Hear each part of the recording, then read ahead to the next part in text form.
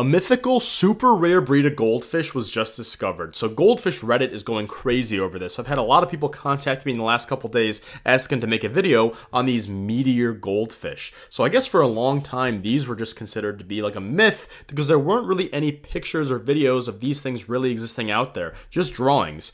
But someone found them in their pond and they actually made an Instagram form. It's called Chicken Nugget and Tater Tot. And yeah, we actually have, I guess, some Meteor goldfish here.